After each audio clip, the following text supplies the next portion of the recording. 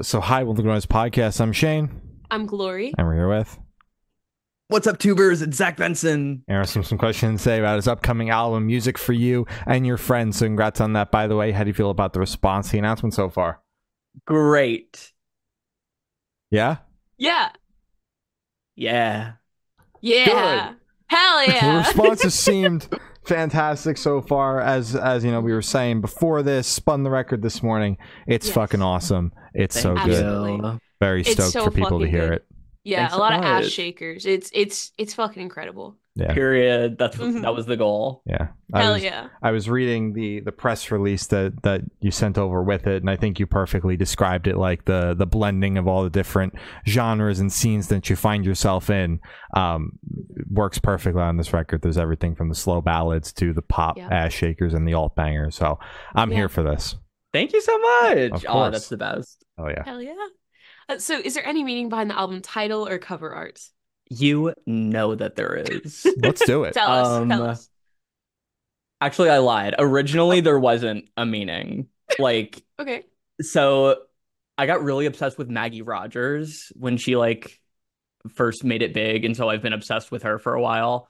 And she did an interview, or maybe it was like an Instagram post or something, where she said that for all of her albums, before she starts writing anything, she'll just make like a mood board of like colors and like playlists of things and like try to set the scene before any writing happens. And so I Mhm. was kind of like, let me try. I've never done that. Yeah. And I didn't want to just call like all my folders and playlists like new album or whatever. So I just kind of pulled music for you and your friends like out of nowhere. I was like, that sounds fun. Why not?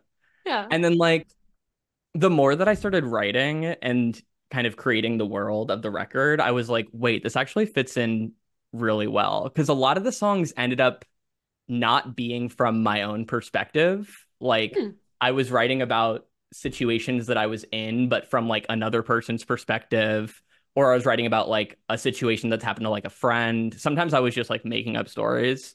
So a lot of the record is like, I don't know, things that are outside of my own like perspective and worldview, which was interesting to write about. Yeah. And I don't know. I think it also kind of relates to there's a lot of like gang vocals on the record, and I had a lot of like collaborators with songwriting and the album artwork and production for the first time ever. So I was like, this feels like a friendly community-based record. So yeah, everything just kind of worked out there. And I think too, sonically, it feels like your like pop or rock star fantasy, like you screaming it in your bedroom and like pretending you're in front of a huge crowd. So I wanted the album artwork to reflect that. And that's why I'm bending backwards in a guitar like I'm playing for 50,000 people, but it's in my bedroom, which is just what I do every single day. So Hell yeah. Hell yeah. it makes That's sense. fucking awesome. Yeah. What was there any sort of reason why you went into like the writing process for this turned into writing from different perspectives, coming up with stories, or like was it a natural progression, or was it the idea from the start? I think it was a natural progression. Mhm. Like it's one of those things where you just start doing it and then you look back and try to find the through line of everything. Yeah. Mhm. And I don't know. I had a few writing sessions with other people where I wasn't necessarily pulling from like personal experience, but sort of like creating a narrative. Like a song like Take a Hint is sort of like that, where I'm like, I understand that feeling, but the story of the song is sort of this like there are characters inside my head that Gotcha. are in that story that are based on real people, but it's not necessarily like a real situation, if that makes Yeah. sense. So, It's not like 1-to-1. yeah, exactly. Yeah. Some Now- embellishments there. Do you prefer what style of writing do you prefer? Is it just whatever, like the pulling from your own experiences, pulling from others, pulling random stories? Like what do you prefer? Is it just you prefer writing, you just enjoy it in general? I think I just like writing in general. I think when I'm writing with other people, I like the sort of narrative based, like, let's find a story, let's find a setting, let's figure out where we are. Mhm. But when I'm just doing it by myself, like in my room, it's definitely very cathartic to, you know, get out a real situation or something that's really happened to me. And then I think it was interesting too, like there's songs like White Lies, which is about like keeping in sort of not necessarily secrets, but not wanting to bring up certain things in a relationship in order to just keep the ship sailing smoothly. Yeah. And that sort of like diminishes the sort of level of joy that you can feel. And that's like a bad habit that I have in like not just my relationships, but like friendships, all of that. I'm very like keep it close to my chest person. Yeah. So that song's like from the perspective of my boyfriend, who I know has definitely looked at me and been like, "What's wrong?" And I've been like, "Nothing." Nothing. And Yeah. things are wrong. So yeah. Absolutely. Yeah. And you mentioned this is the first time that you were writing with outside writers, correct? Like co-writes? No, we for the last EP I wrote with some outside writers. This is the first time I've worked with other producers though. Gotcha. Okay. There you go. All right. Yeah. So then talk a little bit about that. Was it daunting at all to bring in other Yes. producers? Talk Yes, about it was. It Okay. was so scary. I like had Take a Hint was one, and then the last song on the album, Sweet Savannah, were both produced by this guy named Micah, performs under quotes from movies, which is like one of my favorite internet finds that I found in the last few years. He's a really great indie pop artist from Nashville, or no, he's from Milwaukee. He lives in Nashville now. But I found him on TikTok and I like sent him some piano demos, and I was like, if you ever want to work on something, secretly hoping that he would just do the entire instrumental and I could just sing on top of it. Yeah. And he did, and Yup. it sounded so good. So very obsessed with him. He just had a new song come out called Dry Erase, which it's my favorite song of the spring. So shout out quotes from movies. But it was definitely very scary to sort of hand your baby over to someone else and trust that they can make something with it. But I trusted him from the start. Yeah. His music's just so damn good that I'm like, you could poop on this beat and I'd be like, Spotify. Damn right. and did you have like that same kind of thing when you started working with outside writers, where it's like working with them on like in a weird way conceiving your baby? Like Yeah. Yeah. I mean, I think that's probably why I like sort of keep the more personal stories to myself and like try to create new narratives and new worlds with other people. Like I think it's just easier to be vulnerable when you're, alone in your room and you can sort of edit those most like intense moments. Yeah, there's that. If you're a very keep it to yourself person, that doesn't change with art. Like it'll come out in the art if you wanted to, but like it's not going to change because you're in a room full of artists writing a song, and now you just feel like being vulnerable. Like I think too. I was just discussing this with somebody. The idea of like creating through either like a character or like a quote unquote fictional story sometimes brings out that stuff in you. Like you're able to express those things that you don't feel like you can express because you're doing it through a character. Exactly. And then like in my case, this has happened before where I've done that and then like a year later been like, oh, I really actually felt that way. I just didn't know how to explain it in the moment. So yeah. Okay. Yeah. So moving forward, do you think you're going to try and write through characters more often to try and get that out of you? I actually have no idea. I think that could be very, very fun. I've kind of been playing, this is like the third big project that I've released, and I'm kind of like, I want my next thing to maybe not be like a Zach Benson project, but maybe like either through a band or like a different moniker or something where I'm not the only one, like having my name on it and all of that. So that could be something that would be very fun. Okay. I don't That'd know. be fucking awesome. Yeah. Medieval side quest? We'll have to see. Shit. I'm Hell ready. yeah. Hell yeah. So what song off this album took the longest to write, and which one is your personal favorite? Ooh, big questions. Mhm. Longest one to write from start to finish was probably Lock My Heart Inside a Hot Car. I had that idea 2 summers ago, summer of 2022. We were doing our like weekend tour from Nashville up to Richmond. And on the last day, it was like Tyler driving, me in the backseat, like whispering the melody like into my phone. Yeah. Um, and then it was like I just came back to it month after month after month, like adding a little thing here and there. Mhm. Um, and it ended up being like Tyler's favorite song when I showed it to him in like January of 2023. So I was like, crap, I got to keep working on this because Tyler loves this song. Yeah. So yeah, I it took so long to finish, but I finished it. I'm Yay. Yeah. glad. And my personal favorite right now is probably the last song, Sweet Savannah. It's a very sweet, wholesome, uplifting song, and I feel like Yeah. I don't have very many of those. I have a lot of like cutesy relationship ones, but this Mhm. one is very much like it's gonna be okay, everybody. Yeah. Which felt very, very nice to write. I wrote it with my friend Z Machine and Landon Elliott. Quotes from Movies produced it, Mhm. and we went into it wanting to write our version of "You'll Be in My Heart" from the Tarzan soundtrack, and I think we Oh, accomplished that, yeah. which I'm stoked about.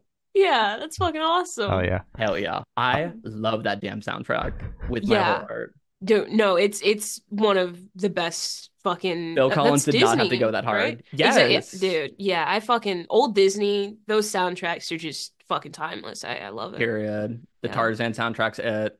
Um, oh, there was another one, Meet the Robinsons from 2005. Don't Rob get me Thomas came started. in and said, "These small wonders." I was like, yes, I fucking obsessed. oh my God, that's one of my favorite movies of all time. I fucking Stop. love that movie. Makes Yeah. me cry every time. So It's so good. good. It's so fucking good. Yeah. So how did the track list for the album come about? Did you write the opener with the opener, close the big closer, shuffle around and see what fits? What was that process like? Lots of shuffling. Lots of where's this gonna be? I don't know. Yeah. Mhm. I did know I had the title first for the album. I was like, the album's gonna be called Music for You and Your Friends. Mhm. Let's Mhm. figure out what that means. And so about halfway through, I was like, let me try to write an intro song called Music for You and Your Friends. Mhm. And so I knew writing that would be the intro. Um, and I knew honestly when we wrote Sweet Savannah, I was like, this feels like the outro to Hmm. a project. So this should be the last song. But everything else kind of ebbed and flowed. And yeah, it took a while to figure out. But I don't know. I love the reason I'm making an album is because I love albums, Mhm. period. And I Yeah. feel like maybe y'all are the same, but I feel like I can hear a song and be like, this feels like a track six on an album. Yeah. Like Yeah. sometimes you can just tell when you're listening to something like this is like track number two. This is the lead Mhm. single. So yeah, that was definitely on my mind when I was writing. The last song we wrote was I Don't Know What I Want. And I knew that I needed to write a track five for the album. I was like, this is going to be the track five. I need to figure out what to do. So Yeah. mid tempo, like Yeah. sort of ebbs and flows. Mhm. Yeah. Yeah, that's the vibe. That's fucking awesome. I love that you're able to, because I'm kind of the same way, but not, I mean, obviously, I'm not an artist, so you're actually able to make that a thing because it's your album, but Yeah. just kind of able to visualize, like, okay, yeah, I need to make this, so I need it to sound like this. I want it in this part of the album, so it needs to be mid-tempo, or I could hear this as the intro, I could hear this as the outro, just be able to kind of visualize it before it's even a thing. Yeah. I mean, That's fucking awesome. even when I'm like making playlists or something, Yeah. I am like, oh, this feels like the first song of a playlist. Like if Yeah. someone were to click on and be like, let me shuffle or not shuffle through this, listen to it front to back, Mhm. like there needs to be a flow. I should be a DJ. Exactly. Someone should No, give me a I'm DJ job. dude, that's a fucking I was gonna say day job, but that's a fucking night job, Yeah. man. Period. Musician Yeah. by I'm down day, for DJ it. by night. And where's my money? Exactly. Non-existent. Yeah. You're fucked. You'd be living on the street. It's over. But But you're having at fun. least you're a musician, music industry, man. Where That's how it where the works. money's made. Say that. That's the tagline. That That's is what the they made. tagline of That the is the music tagline. industry. Gloria and I both quit our day jobs. We're rolling it over here. I Exactly. don't We're know. doing great over here. Yeah. Same here. I'm not on my lunch break right now. It's crazy. Oh, I fucking love it. I love it. Oh, Jesus Christ. Holy Okay, shit. would you be able to tell us where your headspace is at while you were creating this album? Ooh, the album took a year and a half. So some days were good, some days were bad, as life goes. Yeah. Let me think. I came off of the EP and I was so inspired and excited, and I wrote White Lies and Take a Hint and Lock My Heart and I think Sweet Savannah and Water. Yeah, a lot of the songs I wrote in the first like few months after that EP came out, which was summer 2022. Mhm. Mm. And then beginning to summer of 2023 was like, good night. I'm not focused on music at all. Yeah. I was playing Fortnite. I was Damn like, right. yeah, Yeah. I was having the writer's block of all writer's blocks. Yeah. And also like we played a few shows that were just like flop.com, like not great. Mm. At no one's fault but the way of the world. Mhm. Yeah. And yeah, I was just like not stoked on music for like literally the first entire half of 2023. Yeah. And then second half of 2023 was just like random nice things happening out of nowhere. Like I got to like DJ that emo night at the National, which has been like a venue that I wanted to step foot on that stage for like so long. So Damn even if right. that was just like playing fucking Panic at the Disco, like Still like happened. I was like, this is crazy. Yeah. Exactly. Yeah. And then like I knew, like I said, I was making Pinterest boards and like all these visual things of what I wanted the album to look like. I was like, even before it was finished, I knew it was like wood paneled basement, 1970s, warm colors, all of this. Yeah. And then within the same week, my friend Chris, who shot the album art, was like, do you want to do photos together? I have this crazy wood paneling and like all this set stuff. I can make it look like a 70s basement. And Shit. I was like, that's crazy. Same week, my friend Cullen, who I went to college with, hits me up and says, hi, I know we haven't talked since college, but I live in Atlanta. I film music videos. It's the writer's strike, so I'm not doing anything. If you can get to Atlanta, I will film music videos for you. Also, I know we haven't talked in 4 years, but one of the things that I can do is put you in the 70s wood paneled basement with all of this stuff. And I was like, I'm making this album. I have to make this album now. Yeah.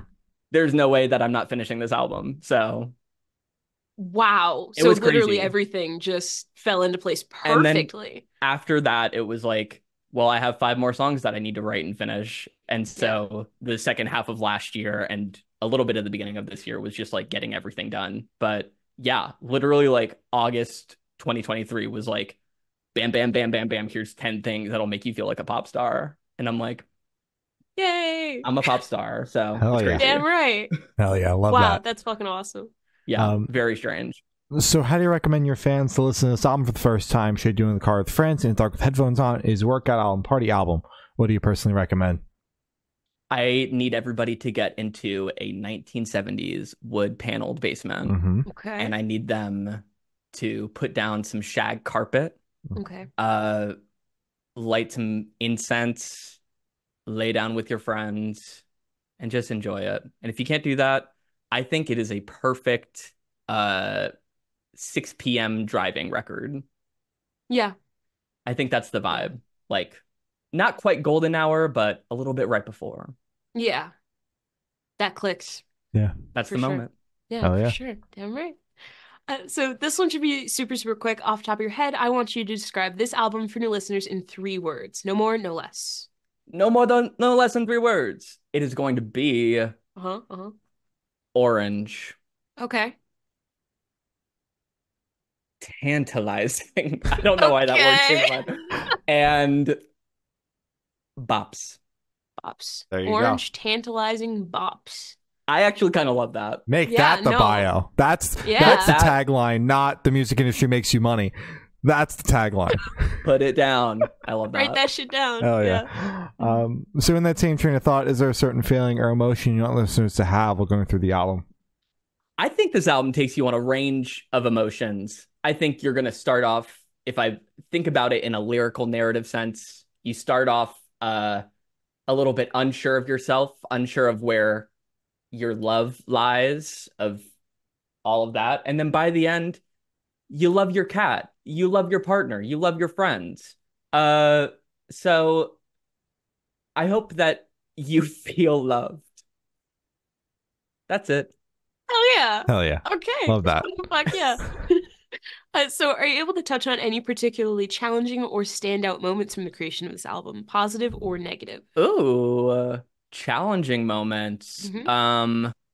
Just like getting it started back up again in that middle section. I had so much of it like written, but it was just like getting over the hurdle of writing the rest of the record and getting it all finished and recorded. Hmm. Um, I think the most challenging was, oh my gosh, it was trying to figure out how to record guitars because I'm really bad at recording guitars. So Matt Oh. from Pulses did a bunch of them, but it took me a while to like reach out and ask, even though he's like a friend of mine and we hang out.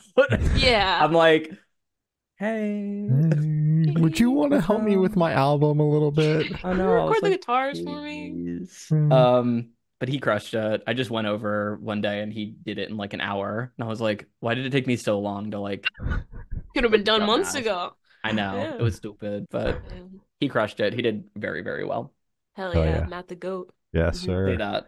And for the last couple of questions, we're going to shift completely away from music. So, if you could be one animal for the rest of your life, what animal would you be and why?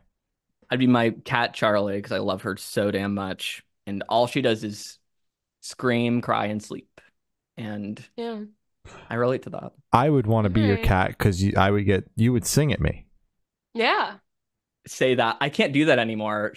Whenever I like go to set up my camera, Uh-huh. she runs away. She knows exactly what's Oh about to my happen. God. I know. Oh, maybe it's like out of like respect. She like doesn't want to, mess up your flow.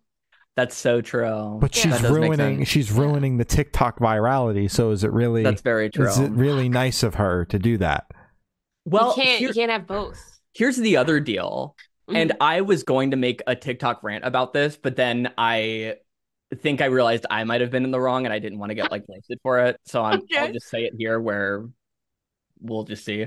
Yeah. So like TikTok changed the way that they monetize videos. I was like in the TikTok creator fund, which doesn't give you a lot of money, but if your video gets a certain amount of views, you get money and all this. Mhm. And I think the most I got was like I had a video get 1 million views and I got like $50 or something. And I was like, okay, yeah, slay. Yeah.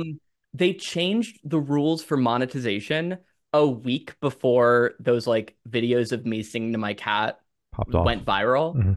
So it was like your video had to be over a minute long in order to make money, and none of those videos were over a minute long. And I think I lost out on like at least $500 from that not being a thing. And I wanted to yell about it, but I was like, maybe I'm just missing something or didn't do something right. But I'm like, that sucks. Yeah, no, I'd be pissed. Yeah, I I do. was Yeah. pissed. I do Yeah. remember seeing something that they changed it to a minute because then I'd be, on my For You page, the video would be 50 seconds long and someone would throw something for the last 10 seconds like people used to do on YouTube when you had to hit the 10-minute God, like mark for end monetization. Yeah, like end TikTok end cards or card. a still Bring image 'em because back. I have to get Yeah. it to a certain amount of time to get paid. Like, I'm just like, this is ridiculous. Let's Wait, bring the back outros. The next TikTok I post, I'm gonna make an outro for it. You Like, should make actually- you should make a 10-second long TikTok and then just a Yeah. 50-second outro. That's With so fucking funny. music and shit. Yeah. Or like an ad break in the middle of it. Gotta get Literally- paid somehow. The possibilities so are funny. endless. Yeah. Okay, I actually love this. I'm gonna do That's- that now. Good. Please. Oh my God. Yes. Yeah. So if you could have lunch with any celebrity or artist, dead or alive, who would it be and why? Why was the first name that came to my mind Harry Houdini? Okay. I'll stick with it. Oh, I'll be like, you Okay. like Dua Lipa? Houdini. What a great song. Are y'all familiar with Dua Lipa? Yes, No! I'm actually very excited for her upcoming record. Those singles have been incredible. have you been following I that? agree. Yeah. Holy shit. I'm Glory was Glory. laughing at me yesterday because I was like, Oh my Tate God. McRae announced a New Jersey show. It goes on sale Thursday. I will be there. And she's like, are you serious? I'm Is like, this a joke? dude, her record was fucking sick. Why wouldn't I be there if I can afford the tickets? Say And that. I've been in getting a little bit into pop music since checking out that record, and Dua Lipa's been someone that's been popping up on the TikTok a lot, and those singles, man, they're catchy as shit. I don't care. Like, They're good. Her videos are great. Dua Peep is one of the ones for me. You know who just announced a tour today that I really, really want to go to? Who? Pitbull and T-Pain. No It's not fucking hitting way. New Jersey. It's a fucking crime. Wait, is it hitting Virginia? Virginia Beach and Jiffy Lube live. Well, Jiffy Lube, that's so far away from me. Virginia Beach it is. I will be seeing Pitbull. Oh my God. Holy shit. fucked Are you up. going And to T-Pain. Oh, yeah, that's cool too. Pitbull is the main attraction for me. I mean, Daddy. Dale! Mr. 305. holy shit. I used to Worldwide. be Shane went through a phase in 2019, Nah, it was. 2020. Nah, we were When on the Twitter fuck at was that that? point. Damn. The Pitbull phase. Yeah, he went through a big Pitbull phase, and As you I've never heard Pitbull speak before. So every time Shane would send Dale, I'd be like, "Why the fuck are you just saying Dale?" Just randomly, just fucking sending Dale, Like and it'd be Earnhardt an Jr. exclamation mark. I'd be so fucking confused. Why are you tweeting Dale? Now that I know, That's I'm iconic. so excited. I get As it. you should be. I love There it. was this one TikTok of him doing a cheers where he was, I gotta remember what it was. It was life is not a waste of time and time is not a waste of life. So let's stop wasting time and get wasted tonight. And there was a year-long period where I would just be drinking water and I would be screaming that to anyone who was around me. It was so He's funny. so inspirational, Dude, and you he's gotta get social that media tattooed. too. He's got motivational Mondays and shit. I fucking love, awesome. I love Pitbull and his bald fucking head. Did you see the He's video? so bald. Sorry to completely derail this interview. You're Did you good. see No, the it's good. video of him performing at the Jimmy Buffett memorial that happened a week or two ago? No, I'm so out of I touch. do. The stage, I think it was Hollywood Bowl or some other big LA venue, Mhm. but the stage for this Jimmy Buffett memorial or tribute show or whatever it was the most stacked lineup I've ever seen in my entire life. Mhm. And one side of the stage is Paul McCartney and just legends, but it's also stand-up comedians. I think Will Arnett was there for some reason. What is Will and Arnett then doing there? I don't know. And then Pitbull was just on the other side. And then the TikTok I saw was this group of girls who were just filming Pitbull and being we need Pitbull to go say hi to Paul McCartney right now. We just need to watch this interaction happen. We need a Beatle to meet Pitbull. Yes. I feel like it would be his honor to meet Pitbull, honestly. Say 'cause that. It's fucking Pitbull. Say that. Yeah. I don't think they actually ended up meeting, which was very, very sad. But Damn. Unfortunate. Oh. anyways, love Pitbull. Yes. How did we get on Pitbull? Oh, he announced a tour. Yeah, he announced a tour. And Tate something about Dua McRae. Lipa, Tate Oh, McRae. yeah. Yeah. And All I know is I think you levitating. answered the question because Oh, yeah. you said Yeah, Harry Houdini. yeah. And that got us to Harry Dua Houdini. Lipa. Yeah. There we go. Okay, period. Trace that back. There we go. And for this last question, boom, you're on a desert island. You can bring one movie, one album, and one person. Who and what are you bringing? Okay, one movie. It is. Oh my God. And I just watched this the other day. It is one of the best movies in the entire world. It is Romy and Michelle's high school reunion from 1996, 1997. Okay. Fantastic movie, great film. Can watch it 50,000 times. It has the most quotable, funny lines I've ever heard in my entire life. If you're not into it, get into it. Okay. What else was there? Album? Yes, and person. Album and person. Album. That's so hard because when you're 19 and you decide these are my favorite albums of all time, and then you just never think about it again. Yeah. It's the last 8 years I've just had the same favorite album that I tell people, but I haven't put much other thought into it. So I'm Yeah, that's oh fair. no. So I guess my favorite album is Give Up by the Postal Service. So that would be the album that I bring. Okay. There you Which go. I'll still stand with. I saw them last year in concert and obsessed. Very great. Held up. Good. Okay. Very great. And person, it would be my partner Brandon because he's my partner and I love him. There Not you go. Pitbull. Sorry. But... Aw. Not Pitbull. All right. Pitbull would be number 2. Okay. We'll There just you go. put Yeah. Pitbull on Very the island close, anyway. right? If Yeah. it was the 3 of us on an island, it would be the most insane experience of my life. It would be a fever dream. I'd be for like, sure. Pitbull, have you listened to the Postal Service? And he would say, He would say, Dale. he would say, no, time is not a waste of time. Life is not a waste of life. I'm obsessed with people. Okay. That's great. Awesome. That's great. So as I said, that's all the questions you have today. Is there anything that you would like to plug? Music for you and your friends. May 17th. Not the same day as the 21 Pilots album. They moved it because they were afraid. Yes. Of I'm glad Billie someone Eilish. else said it. No, because of everybody me. is saying, oh my God, I can't believe, I'm so glad that they're taking another week for their art. No, motherfucker. It doesn't it's take Billie one Eilish. more week to record music videos at that fucking level. He's Yeah. scared. Say that. They're scared. Yeah. And they Say should that. be. Yep. Yeah. I know. Ironically enough, they moved it to the week with no big releases because that week had Zayn and Billie Eilish, so they were double fucked. They're You know like, what? it's over. You need to push your album back a week so you just fuck them over completely. Say that. Yeah. So then Be you like, take sorry, the number everybody. one. Sorry, music videos. You got to say the exact same. Recreate. I'm filming more his music video. videos. Yeah. Exactly. Oh, guys, I gotta move it. Oh, What a It's crock so of crazy. shit. What a crock of Okay. shit. That He pissed me pisses off. me off so bad. Yeah. Don't get me started. Oh You my- better drag. I. Tyler Joseph, get on this podcast and defend yourself. No. I'll just fucking mute him and I just fucking go in. Oh my Yeah. God. Okay. Whew. That Yeah. makes sense. All right. Well, thank you for now. This has been Zach Benson, and we have been the Good Noise Podcast.